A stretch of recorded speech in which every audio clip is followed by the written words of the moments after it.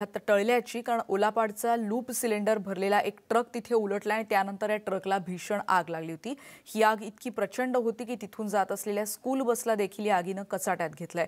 पण ड्रायव्हर आणि क्लीनरच्या सतर्कतेमुळे सगळ्या शालेय विद्यार्थ्यांना लवकरच बसमधून खाली उतरवण्यात आलं आणि त्यामुळे सगळ्यात सुदैवाची बाब म्हणजे यात सगळी मुलं सुरक्षित आहेत।